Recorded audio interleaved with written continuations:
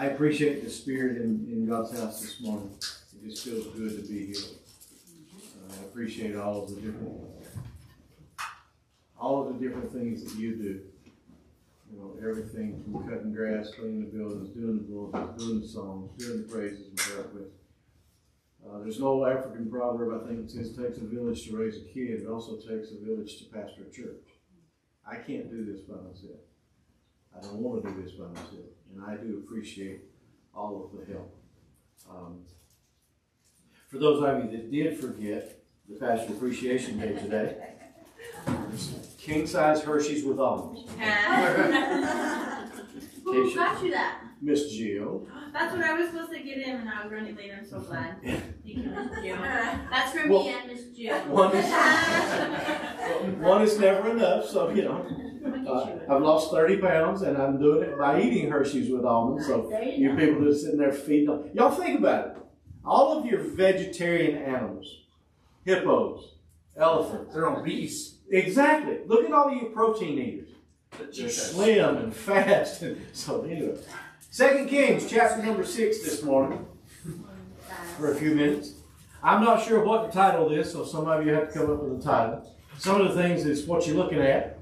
Some of it is seeing what you can't see unless you believe. You know, it's just do what? 2 Kings. 2 Kings chapter 6. The story in 2 Kings chapter 6, it begins with the axe head floating and all that kind of stuff, and I preached there before.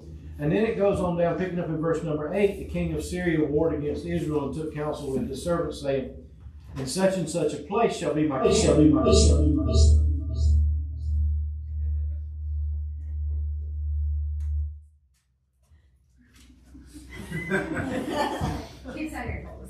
Had that on for the laying of the carpet so we could. By the way, we put in new carpet in the building this past week. If any of you want to contribute to that, you're welcome to do that. But anyway, and the man of God sent unto the king of Israel, saying, beware that thou pass not such a place, for thither the Syrians are come down. And the king of Israel sent to the place which the man of God told him and warned him of, and saved himself there, not once nor twice. Therefore the heart of the king of Syria was sore troubled for this thing, and he called his servants and said unto them, will you not show me which of us is for the king of Israel? In other words, which fool in our ranks is betraying us? Where is the leak? Who's telling these other armies of where we're going to be camped? And they said, none, my lord, O king, but Elisha the prophet that is in Israel telleth the king of Israel the words that thou speakest in thy bedchamber. And he said, go and spy where he is, that I may send and fetch him. And it was told him, behold, he is in Dothan. Therefore he sent thither horses and chariots and a great host, and they came by night and encompassed the city about. Now, you think about it. If Elisha is telling the king of Israel where the camp of the Syrians are, don't you think he probably knew by God's provision that they were coming after him too? Now, I got some real sad news for you this morning. The devil doesn't like you. He's going to do everything he possibly can to surround you. He's going to do everything he can to get you discouraged, to get you wondering if God still loves you, to get you where you're ready to go quit and hide. But you got to remember, God is always watching over you. If you're a child of His, we looked at John chapter 17 this morning in Sunday school, and Jesus prays for His own. He said He don't pray for the world, but He prays for His own. And one of the particular verses in there, it says, and He's not praying for them only, but all those that shall believe. So Jesus was praying for you even the few days before He was to be crucified. He looked down through the eons of time, and He started praying for Tia. And He started praying for Kathy. And He started praying for me. And He started praying for Melvin. And then He prayed for me again because He knew I was going to need it. But Jesus, see, Jesus had the ability to look down through time and see us. He sees the frustration that DJ has on the football field. He sees the frustration you have at your work. He sees the frustration you have as a 10-year-old kid trying to grow up in this world. He sees the frustration of being, how old are you, about 90? 89, 90, somewhere along in there. Yeah. Because she's able to look back and see what this country has lost and how downhill this country. I mean, even at 64, I look back and see how we used to start off the classrooms with the Pledge of Allegiance. We used to start off, even down here at primary school when I first started, we'd have a prayer over the intercom in the morning sometime. And so, you know, we've seen what's the right word? Anyway, that for our country and our people, we were talking about, Melvin and I were talking about football this morning, and used to, a long time ago, when we went out for football, we went out there and we worked our buns off. We went out there and we practiced hard and we gave it our all. Now, I think Gabby and Phoebe rode by the high school the other day, and there was about 10 of the guys who were lined up, you know, out there ready to practice and stuff. And I understand your frustration, DJ, because the rest of them were over there goofing off instead of practicing. And it's just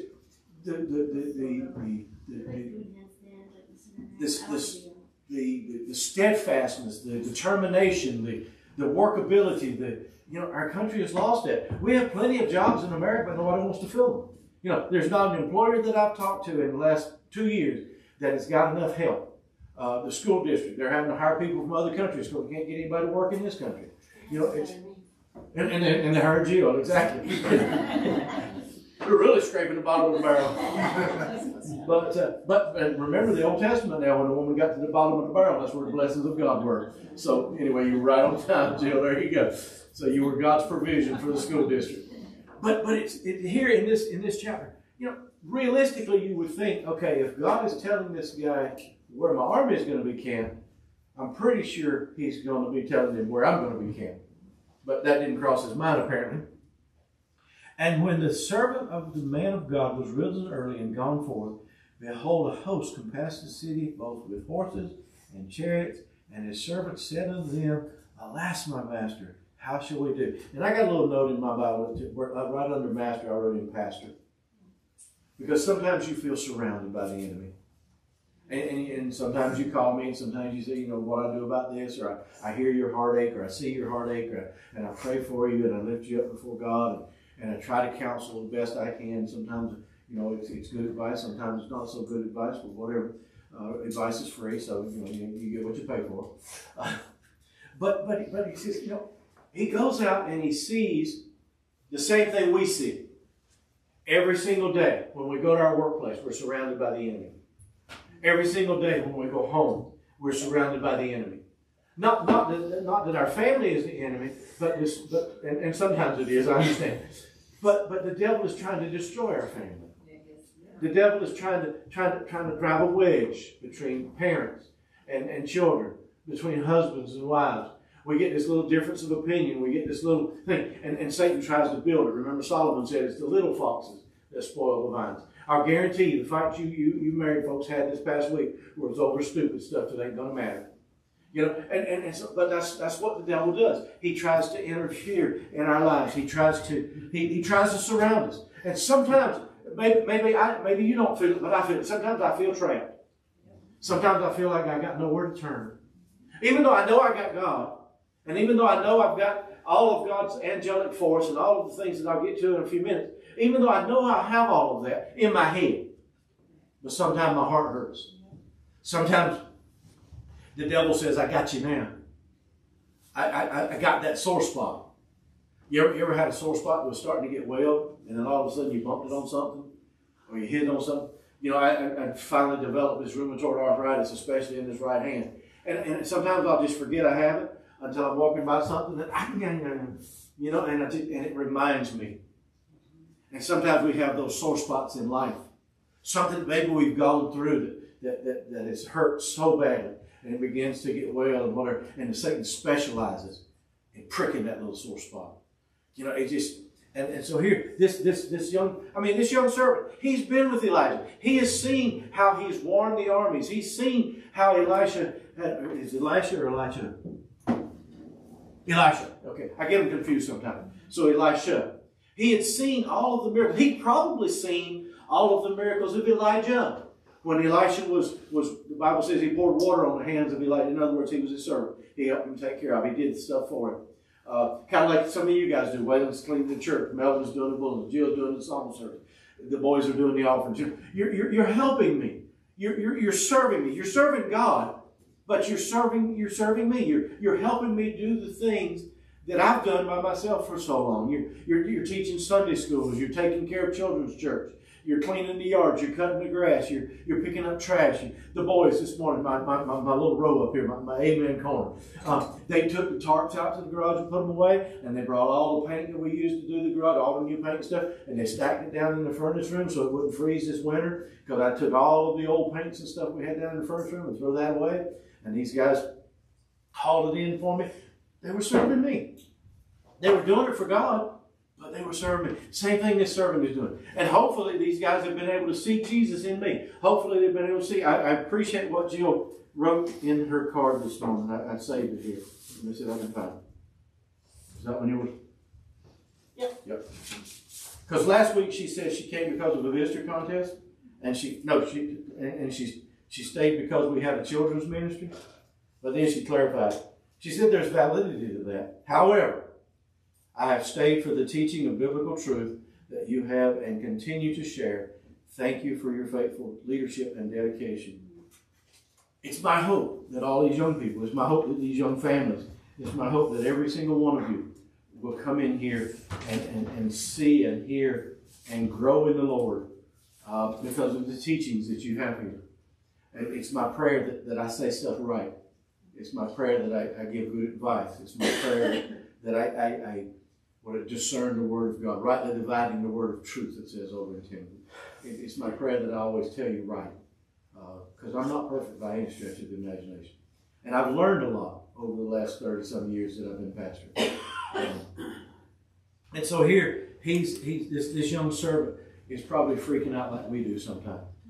We get into a situation where we feel surrounded, we feel trapped, we feel like there's no escape. We feel like that unless a miracle takes place, this is not going to end well. And maybe I'm not the only one that feels that way sometimes. Maybe some of you actually feel that way sometimes. All the time. All the time, okay. And then verse number 16, and he answered, fear not, for they that be with me, or they that be with us, are more than they that be with them. Now, the problem with that is that servant had already been out and looked. And he saw all these horses and chariots. He saw all these enemies that were surrounding them. Sometimes in our natural vision, all we see is the opposition. All we see is the overdue bills. All we see is the children who are not following in the footsteps that we would like them to follow. We see our marriage going downhill. We see our job that's not working out like we thought it was going to when we took the job. We see all of this other stuff. And because, I mean, that's right there in front of us. Yeah. Now, before we go any further, flip over to, let me see, I wrote it down somewhere, but I think it's somewhere in the Bible. I think that was what I was marking it in. Where am I at? Where's my little bitty piece of paper? There it is. I knew I had it.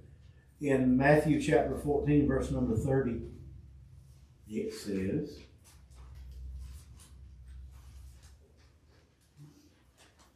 I'll just tell you the story real quick. 14:30. Yeah, 14:30. Matthew 14:30. But we have a storm going on out in the ocean, sea, whatever. And Jesus comes walking out across the water. And you know the story where Peter was out there on the water with him. Now what confuses me is in verse number 30, it says, but when he saw the wind. Anybody in here ever seen the wind? No. Wait a minute now, Melvin says he's seen the wind. I want to know what it looked like. It affects it. There we go. But the Bible says when Peter saw the wind. Now what did the servant see? The armies all around the tops of the mountain. They had surrounded the city. Peter saw the wind, which is an impossibility. But like you said, he saw the effects of the wind. He saw what the wind could do. this servant, he saw the armies of the horses and chariots and stuff. So he saw, in his mind's eye, he saw what the effects of that was going to be. They were surrounded. They couldn't go anywhere. They couldn't do anything. Sometimes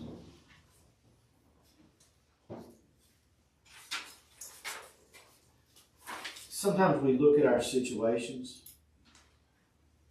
and we see the end of it before God's intervention. We kind of leave God out of our sight pattern. We see how bad it can be. That army hadn't attacked them yet. The army was just there. The Bible says, I think it's in 1 Peter, that your adversary, the devil, walks about as a roaring lion, seeking whom he may devour. He hasn't chewed on you yet, but he's looking around where he can. And if you know anything about lions and tigers and other prey animals or predator animals, they always look for the weak, the crippled, the ones. And so in our weakness is when we get attacked. But Jesus says when we're weak, he makes us strong. And so we can stand in the strength of God in our weakest hour. And we've all had them. We've had those times when we just rather curl up in our bed and pull the covers over our head. We've had those times when it just, if I could just stay hidden, if I didn't have to talk to anybody, if I didn't have to see anybody, if I didn't have to try to lead the team, if I didn't have to try to be a witness at work, if I didn't have to try to maintain my tongue at home. That's what you don't have to do. I believe it was David that said in the book of Psalms, chapter 27, verse 13, I think it is. He said, I would have fainted unless I believed to see. See, the key is believing. Elisha told him back there in Kings, he said, don't worry, dude. He said, the ones that are with us are more than those that are with them. Now, knowing me, if I was the servant, I said, dude, what are you seeing that I ain't seeing? I'm seeing an army that's got us surrounded. What is it that you're seeing? And I think maybe Elisha was seeing through the eyes of faith, because somewhere over in the Bible it says that we walk by sight and not by faith. Is that what it says? No. That ain't what it says? No. It says we walk by faith and not by sight. Look at you listening. Gold star. She gets a sticker. But a lot of times we do walk by sight. We only go by what we see and how bad it is. And how hurtful it is. And God says, just trust me. Lean not unto your own understanding, but acknowledge him in all of your ways. And he shall direct your path. He says there, unless I had believed to see. And a lot of times we just don't believe it. There's no way this situation is going to get any better. There's no way this person is going to change. There's no way this is going to ever work out for my good. And we know that all things work together. There ain't no way this situation is going to work out for me good. I don't know about you, but I've actually said to God, verbally out loud, God, what are you trying to teach me in here? I mean, I know you're trying to teach me something, but it ain't connecting for some reason here. You know, what is it that you're trying to show me? What is it that you're trying to teach me? And I know in my life, I just look at my life and I see how some bad situations that God was working it out for my good. God was using some of them to draw me closer to him. God was using some of them to get me in a position where he could use me more. Whatever the situation and the case may be in the individual situations I've been in. You know, I have a hard time preaching anything that I haven't been through. I didn't understand a toothache until the dentist broke my jaw. Now I understand a toothache. Y'all tell me you're going to the dentist sometime, I just start crying with you. I'll anoint you with oil, pray over you, baptize you again, whatever. Get you close to God if you're going to the dentist. You know, I've had, all kinds of surgeries, and so I understand surgeries. Colson was being put to sleep first time a couple of weeks ago. Dude, it ain't no big deal. They ask you if you want to go to sleep, you go to sleep, you wake up, you don't even know you've been asleep. It's all right. It's just, but Elisha saw something that the servant didn't see. Why?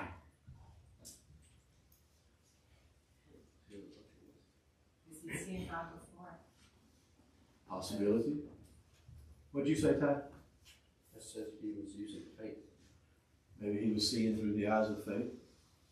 See, sometimes when you see through the eyes of faith, you see things that ain't really there, that other people can't see. And Elisha told him, he said, chill, dude. Those that are with us are more than they. I saw one of the old westerns one time, and matter of fact, I was thinking about Custer's Last Stand down here. He thought he had the colony surrounded, when all the other ones had him surrounded. And I just picture that in my mind as this particular chapter. The Syrians thought that they had God's man surrounded, but in reality, God had him surrounded. The Bible says, be careful when you entertain strangers, because sometimes you entertain angels unaware. Did you know the angelic force looks after you all day, every day? Yes. Did you know the angelic force looks after your children all day, every day? I get tickled at parents when they tell their children, be careful. Mom, I am so glad you told me. I would have just fallen headlong down those stairs unless, it's like driving with your wife. For years you're just driving along and you think you're doing great until your wife gets in the car.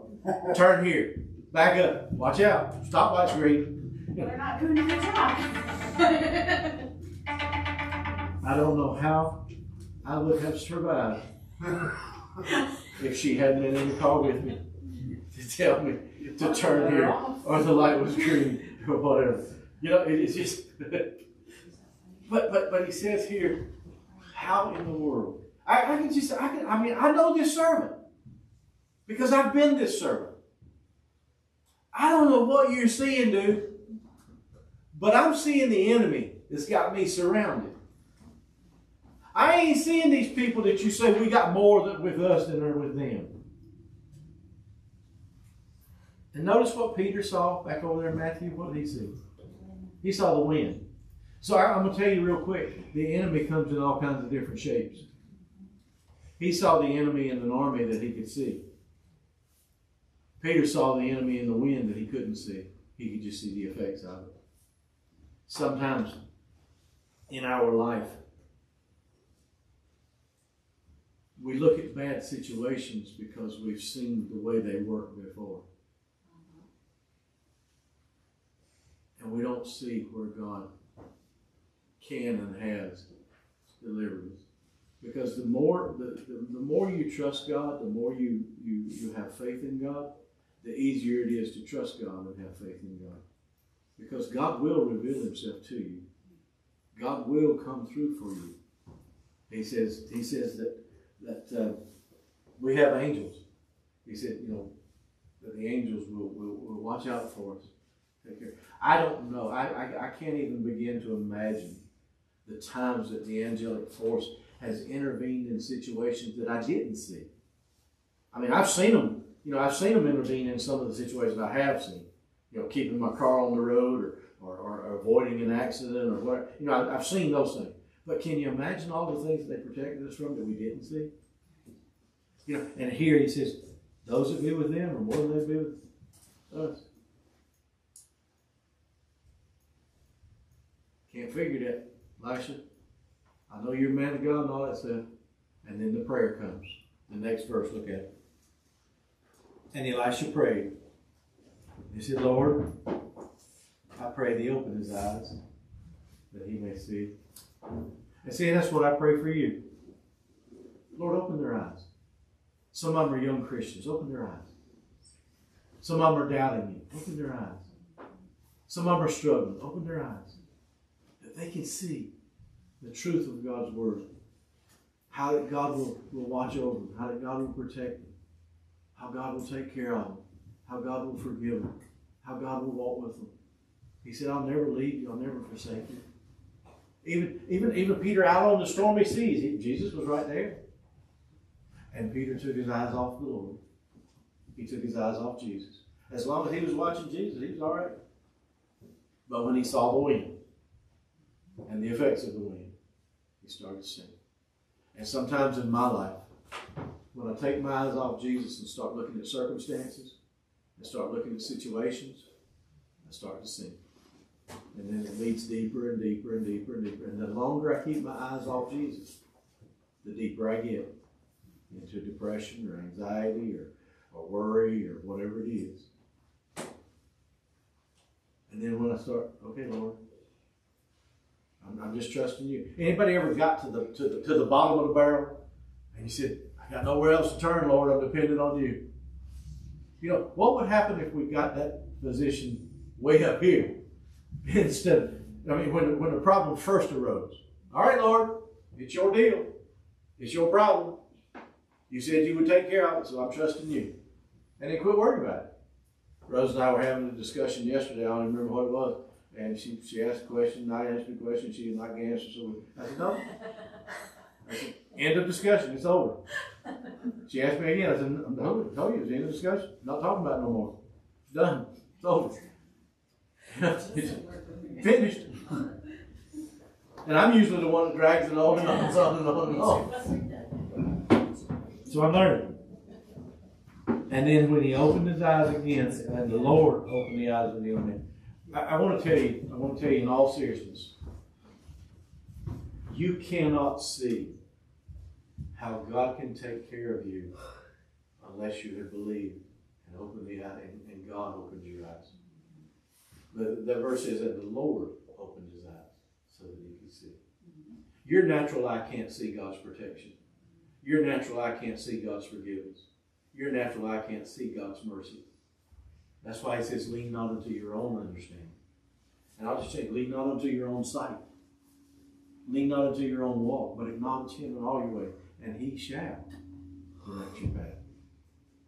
Now, if we can't look at the wind, and we can't look at the army, what can we look at? Look at Hebrews chapter 12, verse number 2.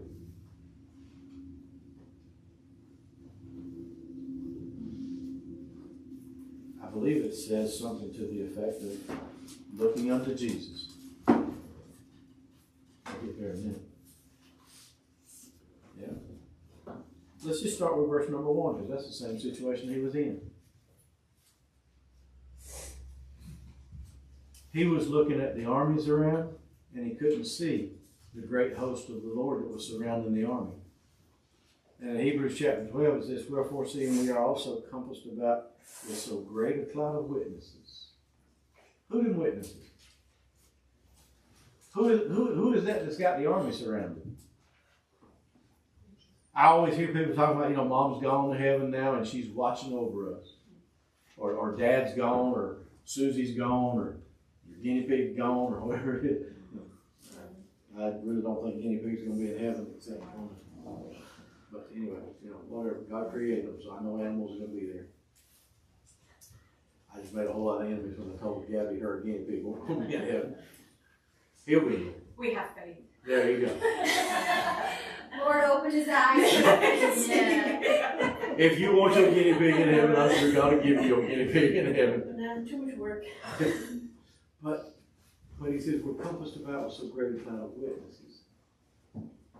Stephen was standing there and he looked up into heaven when he was being stoned and he stopped seeing the rocks. But he said, I see Jesus standing at the right hand. Now, I don't know if Jesus is going to stand up for you and I or not, but I bet Peter will. I bet Paul will. I bet Moses will. I bet Joshua will. I bet Gideon will. I bet Deborah will. I bet Mary will. I bet that little lady that threw in the 2 mites. See, I don't know if you can see them or not, but when I go through struggles, when I go through challenges, I see Peter, because he's kind of my favorite. He says, you got this, buddy. He said, I'm living proof that you can get through this. When I do something stupid like Peter did, don't worry. If you ask God, he'll forgive you. All you got to do is just swallow your pride and ask God to forgive you, cleanse you. and then turn from your wicked ways. And I just see all of these people. I see maybe Nicodemus who went away sorrowful. And then later you see him show up at the cross. I see, man, there's so many. That you see Timothy, when he had stomach problems and he was trying to pastor the church and his belly hurt every time he thought about having to preach. And Luke's favorite verse, take a little wine for your stomach's sake. You know? But I just see these people. And they've already gone through what we've gone through. And I don't know how much our parents or grandparents, I don't know what God allows them to see. I don't know. But maybe you'd like to think your mom is looking down and saying, you got it, Jill, it's okay. I made it. Maybe you think, your grandma or something looking down and saying, stay faithful. When you get here, it'll be worth it. I remember one lady that I was with there in the hospital room. She had a major, major stroke. She couldn't walk, she couldn't talk. And she was just kind of muttering. And I leaned down in the hospital bed. I got real close to her head there where I could hear what she was saying.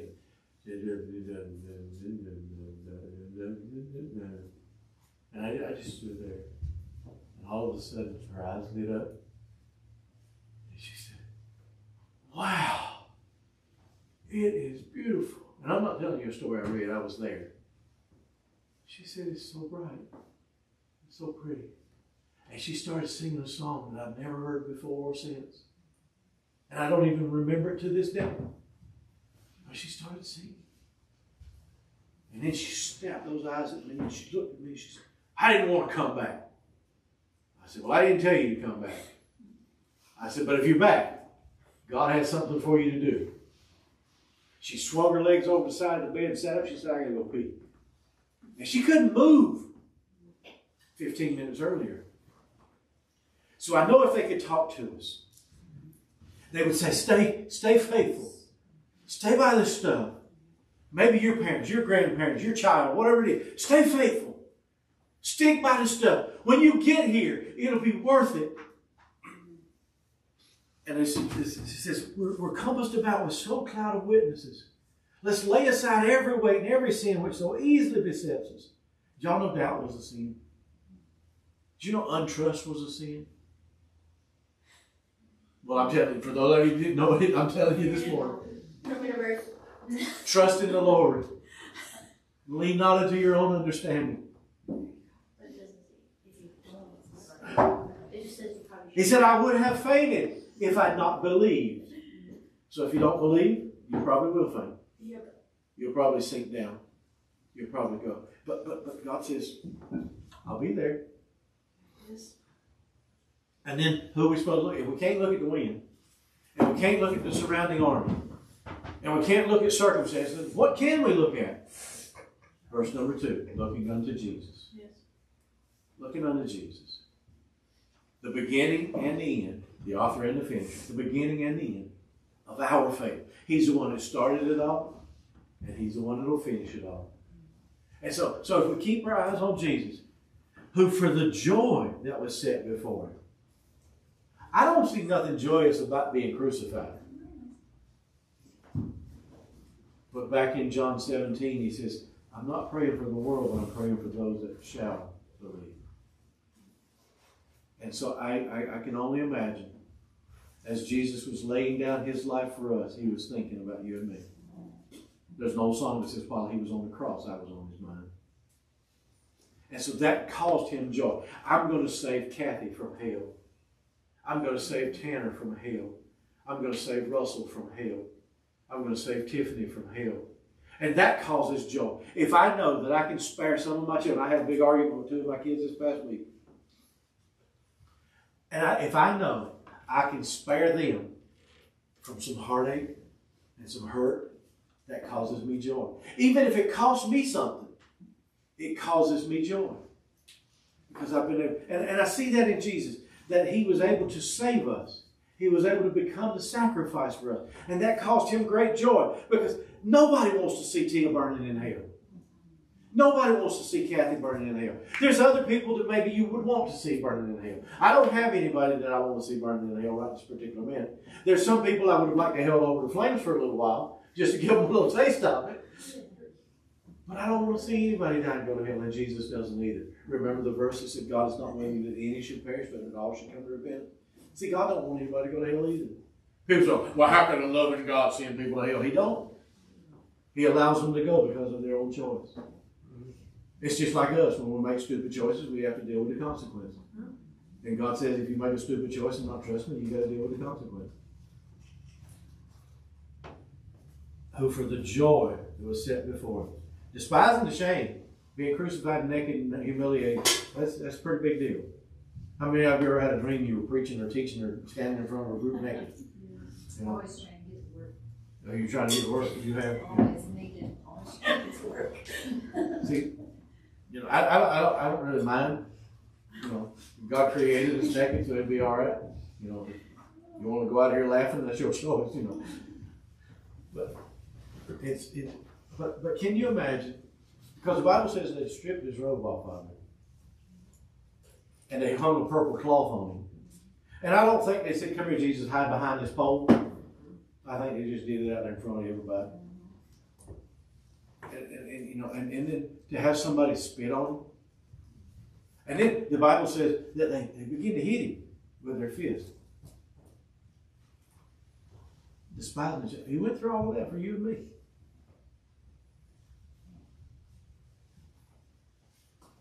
And now, though, he's sitting down at the right hand of the Father. And whenever you screw up, he said, Daddy, remember, I paid for that.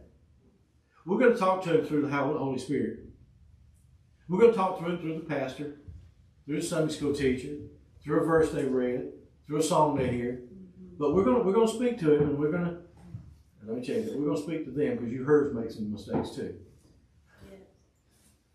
But we're going to work with them, and we're going to teach them, and we're going to grow, because that's what the Bible says the Holy Spirit does. He teaches us, and guides us, and helps us. He's got a full-time job teaching me, I know. But we go back to Kings. Now we go back to 2 Corinthians. It says that we walk by faith and not by sight. And then we go back to, I think it's in John maybe. It says, Lord, I believe, but help my unbelief. See, we come in here, we want so badly to believe. But then we go out there and we see the surrounding army. And we come back in here and we get all hyped up again. And man, I got God, I got the angelic force, and I got the Holy Spirit, and I just got all of this stuff, and I get my candy bar, and I go outside the door, and there they are again. And they're trying to take my candy bar. Ty brought me a donut this morning, and I only got half of it, because somebody took half of it before I got it. You know, ain't nobody getting my candy bar. It's mine. They should need a candy bar. Don't take it out on her, Ty. I gave it away. Take it out on me.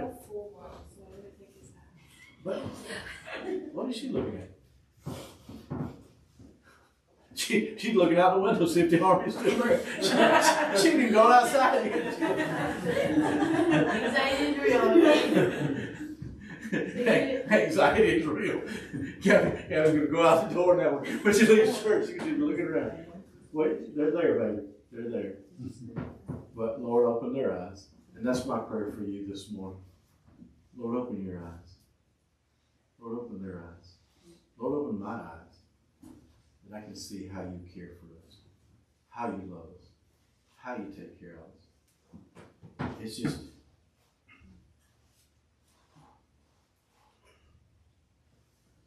God is good, has good, will always be good.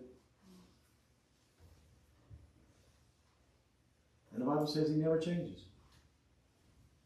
So the same God that was there with that servant, the same God that was there with Moses at the Red Sea when he says, what's in your hand? And all he had in his hand was a stick. And you think about, what can you do with a stick? Depends on whether God's guiding that stick or not. I know you can whack one or two of the enemies in front of you, I know. But God is just, I mean, if there's no other proof that God is real and that God is existing, number one, you can ask my children, you can ask my wife. Jill has been here longer than anybody else, and she has seen how God has worked in my life over the last 29 years. And how God has taught me and is teaching me. And hopefully God is teaching you and growing you and helping me. Yeah. That's about all I got to say about that. Hope it was worth your time. If it wasn't, just keep your candy bar. Heavenly Father, we thank you so much for your word. We thank you, God, for the way that you always intervene in our lives. God, we thank you that there are more with us than there are with them. Help us to be able to see in our daily activity. I know we see it here, where we're surrounded by good, godly people. But God, when we go out there, help us to see. In Jesus' name I pray, amen. God bless you all. Have a great afternoon.